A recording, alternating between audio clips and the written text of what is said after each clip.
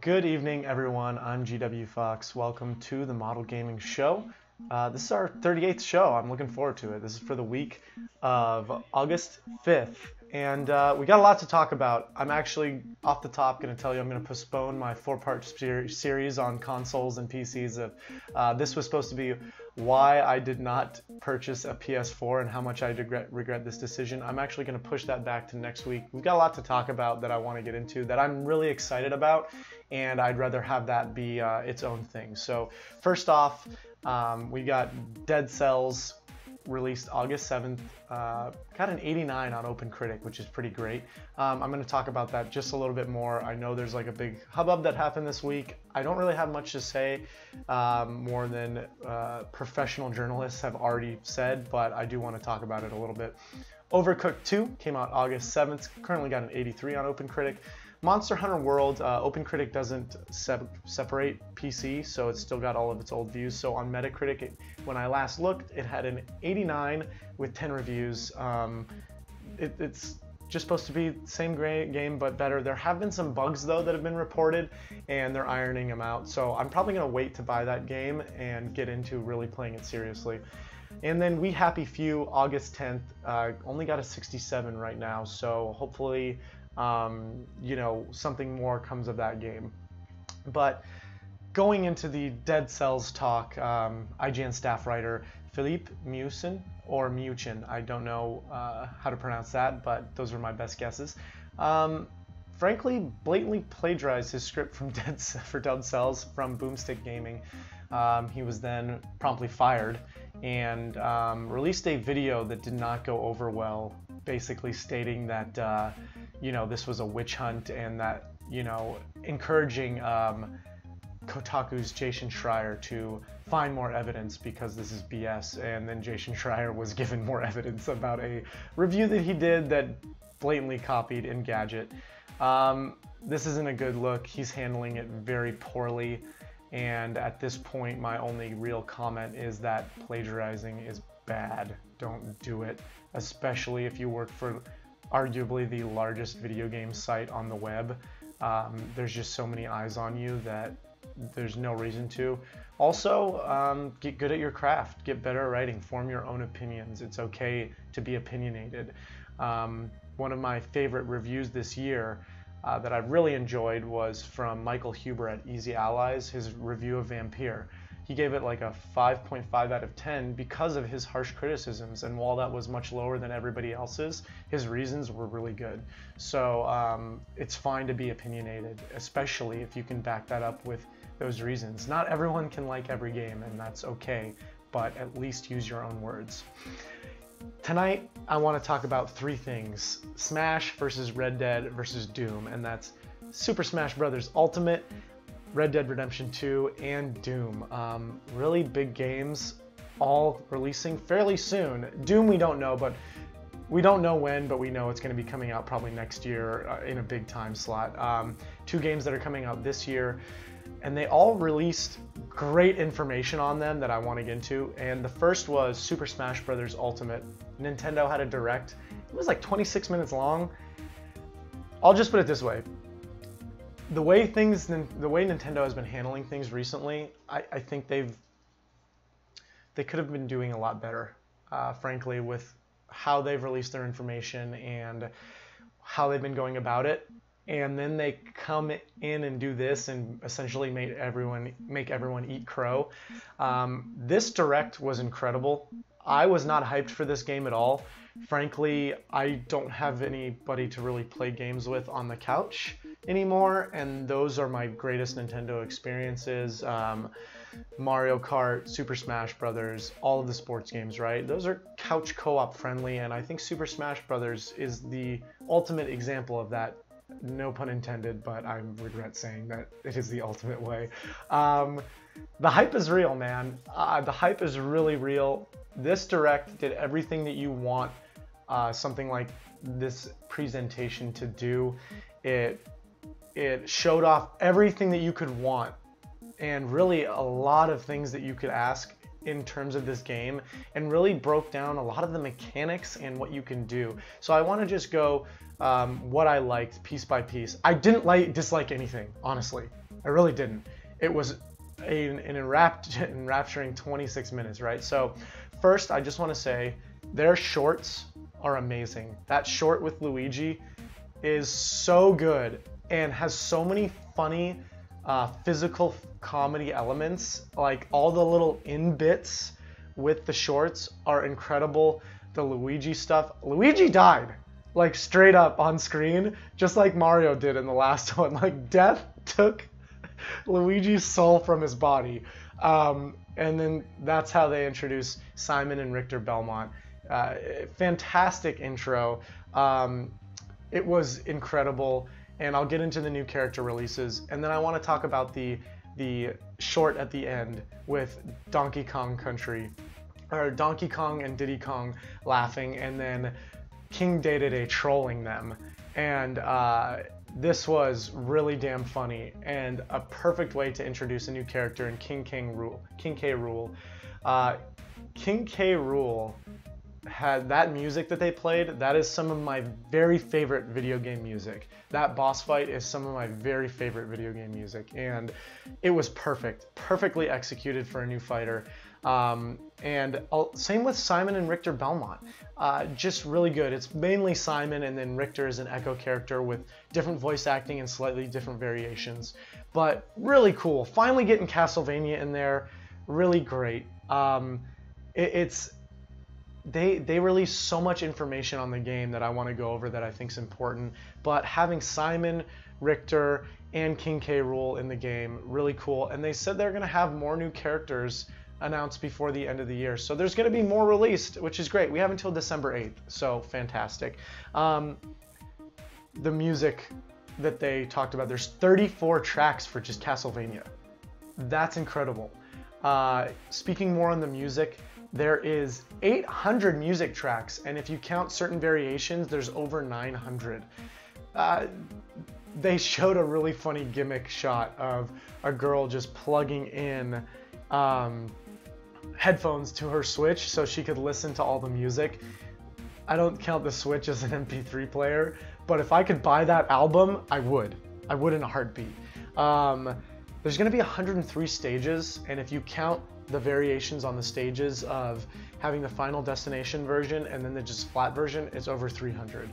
That's crazy. I'm going to say it's over 100 stages. That's perfectly fine. Some of them look great, and they're keeping a lot of the old school aesthetic for the N64 stages, so you can keep the pixels and stuff like that. It's really great.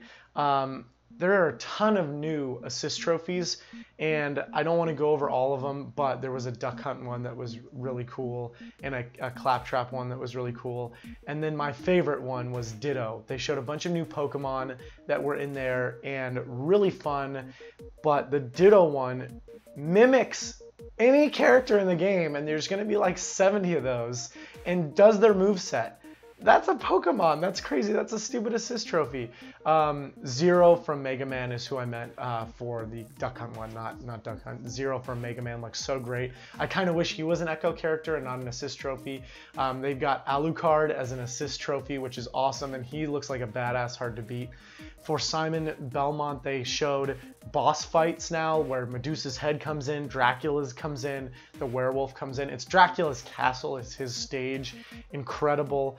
Then they announced a total drop from nowhere for Monster Hunter World, which is awesome. Rathalos from Monster Hunter is both an assist trophy and a boss, which is really cool. He's the first and only character to do that in any Smash game. Really damn cool. And I'm really liking how this is going to be the Smash to end all Smashes, and it's probably going to be the last Smash for like 10 years. I know I keep saying that, but I actually believe that this is going to be it for a while. I want to talk about some data. They showed the training mode, and there's so much stuff that you can do in that training mode, and all the data that it shows you. There's arcs that it shows on how hard you hit, the trajectory of your opponent, and how far they go.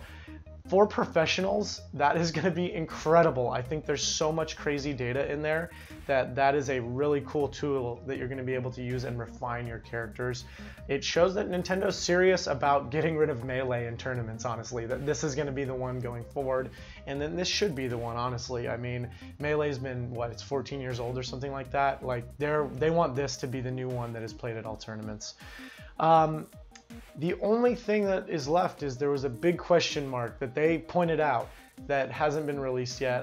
They've introduced a classic adventure mode, or excuse me, a classic mode where you fight to get to the, you know, master hand at the end.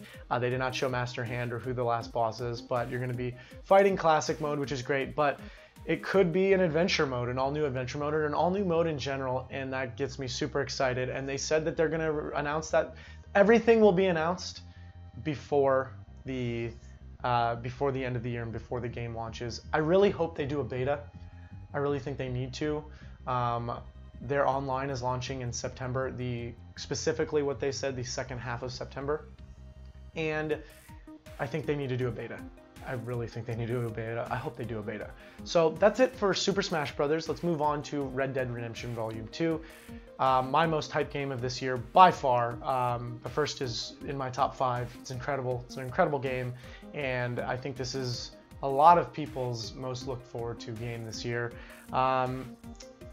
The animations look fantastic. Just what they've shown, it was a little over 6 minutes, and that's the thing that I was most impressed by just watching, is the animations look friggin' great. Especially the fighting and the horse animations. There was one horse animation that like blew me away, where the horse did like a U-turn almost. It was really not like a forward-facing U-turn, but it was like a skidding out on a horse, like backing sideways and then going on a U-turn. It was really damn good and looked really lifelike. And the fighting animations, the brawling animations looked really damn good. The lighting. So much of this that they show is in different stages of light, and it all looks incredible. Like, this game is going to be a visual stunner, and I know that some people are saying it doesn't look great because you got games like God of War. This is an open world game that's going to be massive, and the visual fidelity on everything looks incredible. Like, you have to take that into account, that this is an open world game that's massive. This is gonna be like 100 gigs on your hard drive for sure. Like, I can totally see this being like a day one 50 gig patch on top of your 50 gig game. A couple things to note about gameplay. So this is all about gameplay. The camp that you're at is moving. Now, I don't know if that's story based or that the camp just moves every so in-game hours, right? But it's constantly moving. Different actions can be taken in different situations. So for story missions, there was like antagonize and insult and like coalesce basically, and then another one it was like beat or slap, or different ones. Like, it gave you different variations on what you could do in these situations, which I thought was really cool. You can really grow close with the other outlaws in your camp. There seems to be a lot. There seems to be 15, 20, 30 people, and a lot of them have side missions. I think those main 7, right? You keep seeing 7 in the promotional materials, and I think there's going to be about 6 main people besides you that you can build relationships to a lot. And I hope one of those is John Marston. I think that would be very interesting, but if it's not, that's cool as well. Lot to comprehend and take in this trailer. A lot going on. You see Blackwater a little bit more. You see the different towns a little bit more. And it's only 6 minutes. You see Deadeye. And the cool thing about Deadeye, at least the one takeaway from what I remember, is in the first game, when you did Deadeye, it snapped back to each of the people you targeted. And in this one, once you highlighted those people, it stayed in the last fixed location where you were, and you see your character just popping off on those people, and so your camera never moves after the last one, which I thought is a great improvement. Actually, it was always jarring, going like really segmented in your kills, where this one is just going to be super smooth and cinematic. That's my big takeaway, is that this game looks really cinematic. This game is really weird though, because it's almost like anti-hype, because I know it's going to be a 10.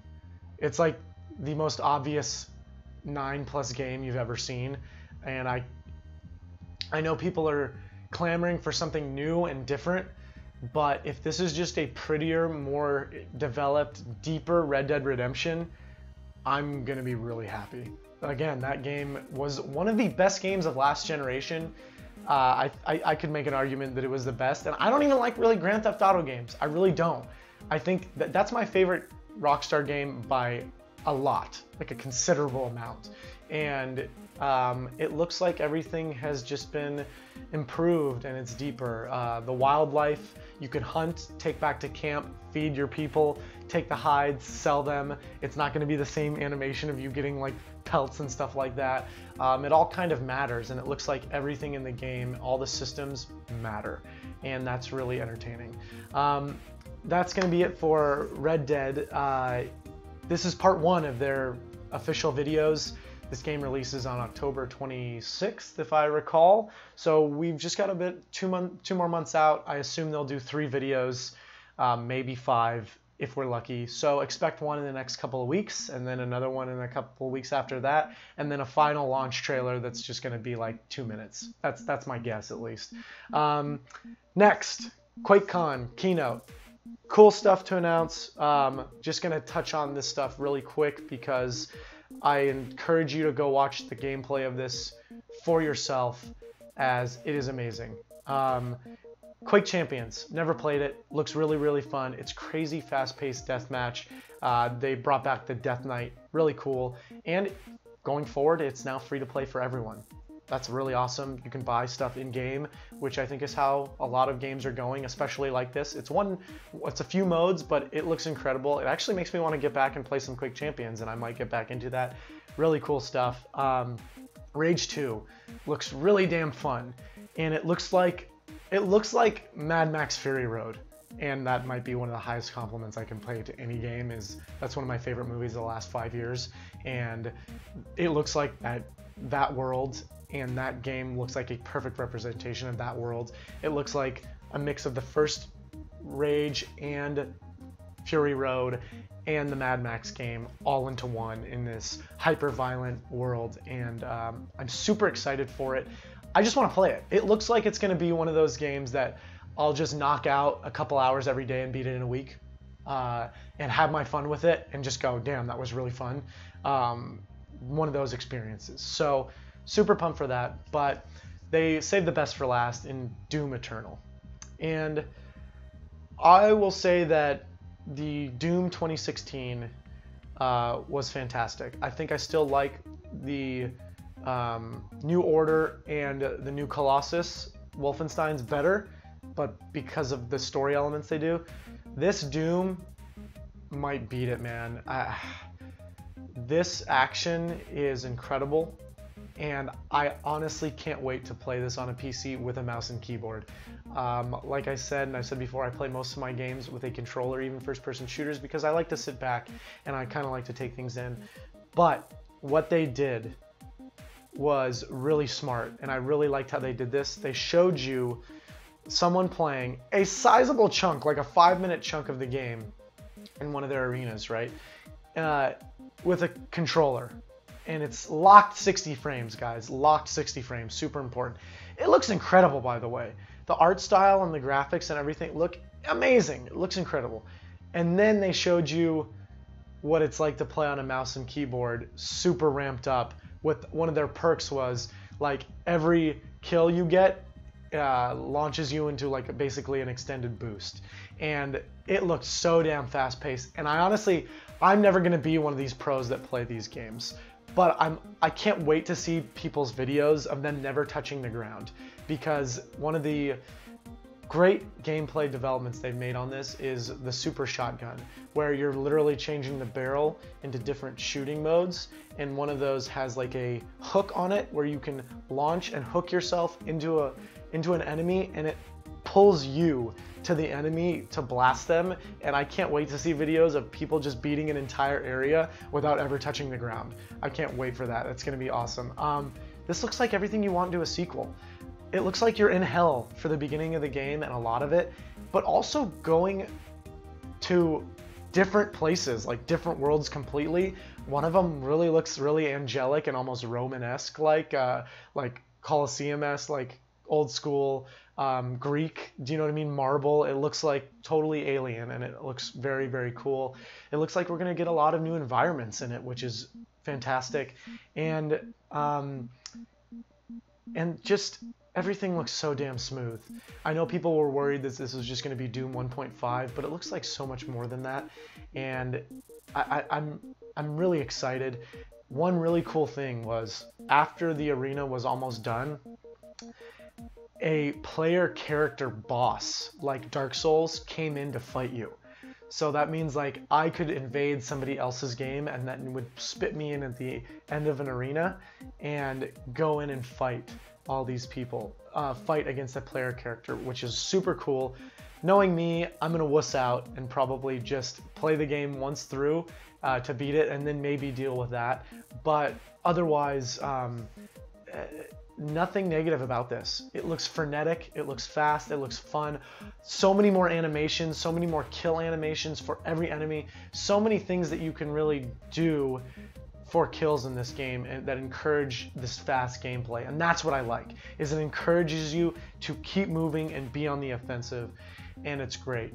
So the header I have is Smash versus Red Dead versus Doom, right? And I'm still looking forward to Red Dead the most. And while Doom looks incredible, I think this Smash Brothers Ultimate Direct was one of the best pieces of marketing they've done yet. I think that it was incredible, the structure and all the stuff that they showed and all the data. And just going over those numbers and just going over everything and the passion involved, and it got me hyped. It got me super hyped, more hyped than I've been for a game in Nintendo in a long time, and it's become a day one purchase, absolutely. I'm not going to wait to buy that. That's going to be a game that I buy day one and play day one, absolutely. And I'm really looking forward to it. My hype is still more for Red Dead, simply because I'm going to play it almost 2 months before Smash, but the way that they did that and the comedy that they used and the bits and the amount of money that was thrown at this, man. Those little sequences that they did with Luigi and King Dedede, there's so much money thrown at this. It's crazy. And you can tell, the quality that they're investing. And it's just got me really excited. That's going to do it for tonight's show. Thank you so much for tuning in. I'm GWFawkes. You can find me on Instagram and Twitter, GWFawkes. You can find me on Twitch, Model Gaming Show, twitch.tv/Model Gaming Show, and on Twitter are all my archives under Model Gaming Show. I'm here usually Sunday nights at around 7, but I change it up depending on what my schedule is. Sunday evenings, we'll say. And then Monday, Tuesday, Wednesday nights around 7. This is all Pacific Standard Time. I'm in LA, so I got to stay on that Pacific Standard Time. But thank you for joining, and if you like me, follow me on Instagram and Twitter, and please, I encourage you to share this with your friends. I'd like to build a community and have great discussions with you all. So next week should continue with the why I have not purchased a PlayStation 4 yet and how much I regret. I'll finish up that series, and I've got a couple of changes that are coming.